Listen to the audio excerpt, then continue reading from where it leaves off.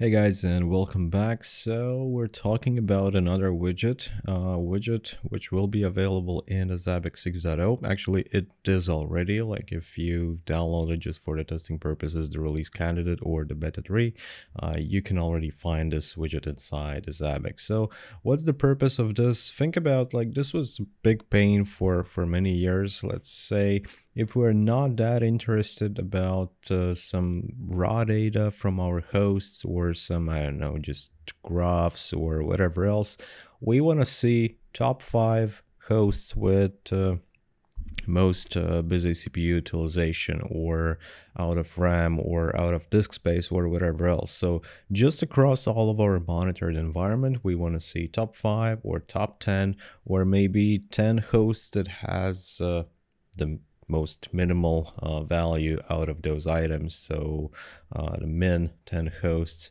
Right now, this is possible with this simple widget. And the only thing that you have to do if you want to deploy it, so basically just create a new dashboard or use the one existing, and we need to create a new widget. So as usually, just scroll for the create a widget, and then you need to select the top hosts. So name it as usually is optional. Show header again is just to visualize this is example geomap or not. Refresh interval remains the same, and basically what we need to do is define an area from which do we want to take this data. So we will be talking about one single item, and one single item out of what? Either we define the host group that, let's say, could be the Linux servers or whatever, or we just specify the list of the hosts from which we want to grab these top 2, 3, 4, 5 or whatever else. So in my case, let's just grab the Linux servers. So inside the Linux servers group, I will be doing this monitoring and forming top 5 the most utilized or whatever host. That's why I am not using the host field, but if you want to select just independent host, you of course can do that. Host tags is usually, if you want to use tags, you can always do that. In my demo instance, I don't have any tags, so we'll skip it. And then basically, the only configuration part that comes with this widget is the columns. And for the initial one, let's just add visualization, right? And then we need to choose either this column will represent the item value or the host name or the text. So let's start with an item values.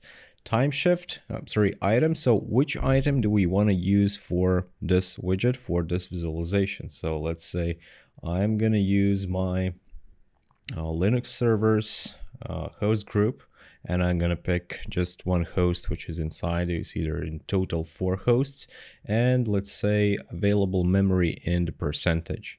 So I will grab available memory in percentage item in all of the hosts that are present in the Linux servers host group, and I will display top 10 in this case hosts would have the highest value of this item. So next one, time shift. Again, if we want to move somewhere in the past, then you can use this time shift. I will not.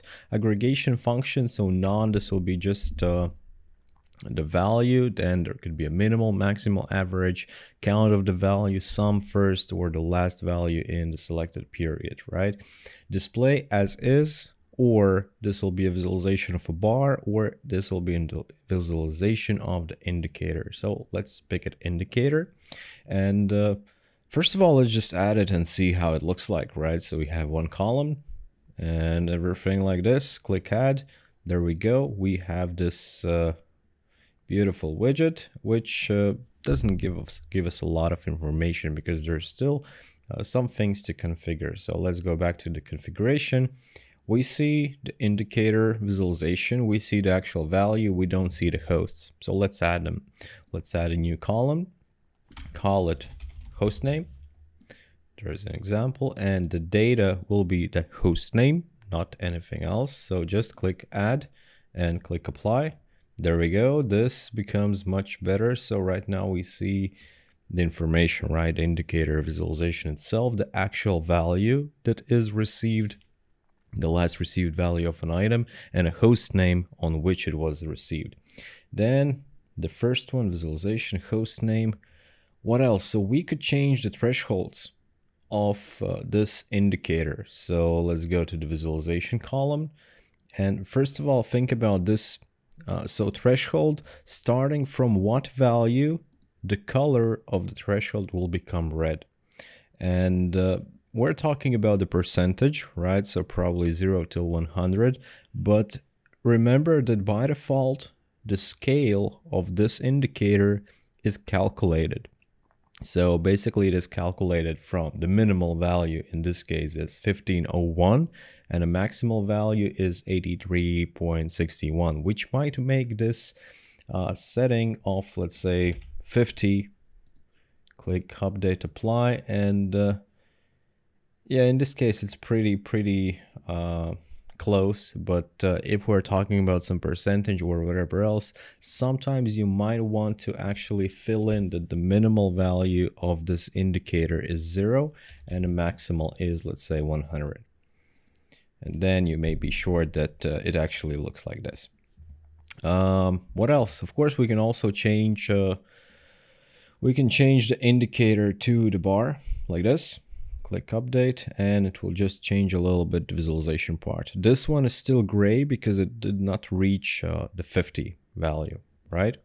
And if, let's say, we want to display only top 2 hosts from my host group with top 2 highest values of memory usage, then just select 2, and there we go, we have only 2 values.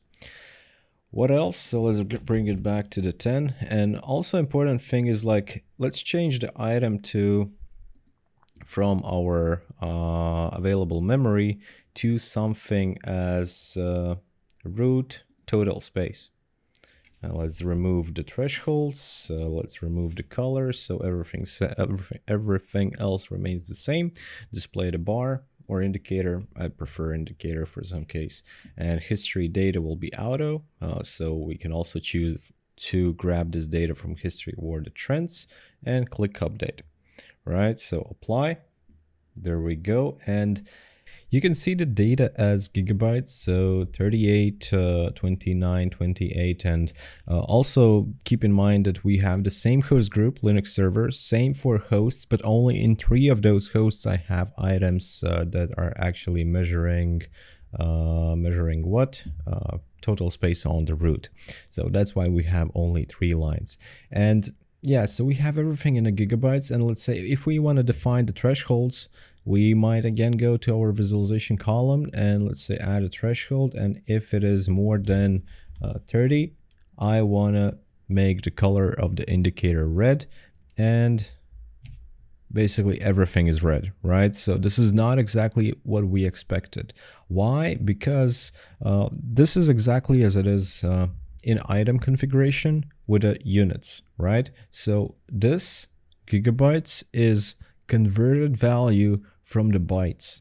The raw data that is stored in the history database table is in the bytes, and simply because on those items we have units, this is showing as a gigabytes. So if we need to specify some sort of the threshold, we also need to do that either in bytes, which is, you see I've already done that, but it's not the best way. You can just add a units. I don't remember, I think it was G. So update, click apply, and there we go. It looks as we intended. Also keeping in mind that, remember, the thresholds, not the thresholds, but the minimal and maximal value is calculated. So minimal is 0 and the maximal is 3819. And let's say if I wanted to make, let's make it 0 gigabytes and 100 gigabytes. So now it should be probably around in the first quarter. So this, click apply, there we go. So that's more or less it. You can just add columns, as many as you need. One will usually always be the visualization part. Maybe you want to display the value just as is without any bars or whatever. So just click apply. There we go, right? It's just text and it is red because it is matching our threshold. Or maybe you want to do a visualization with the bar, which looks like this. and maybe you want to do a visualization with the indicator.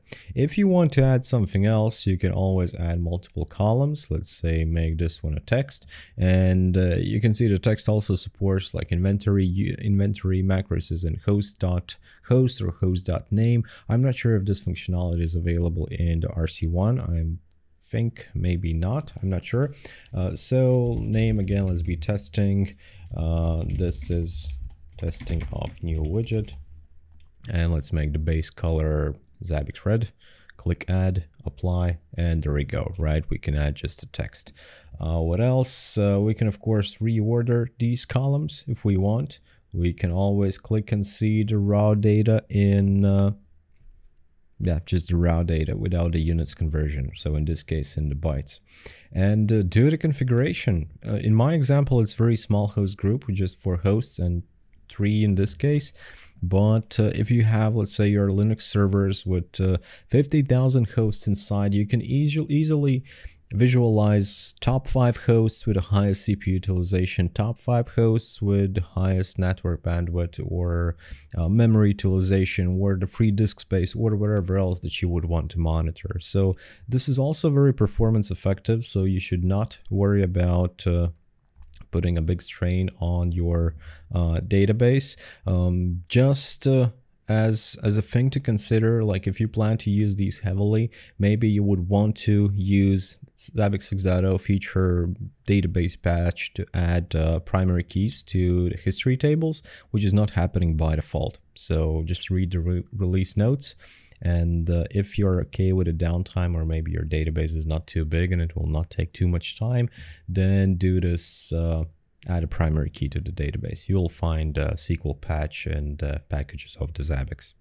So that's about it about the new widget, top hosts. So I hope that you like it. I hope that you're also going to be using this. And thank you guys as usually for watching, and we'll see you in the next videos. Goodbye.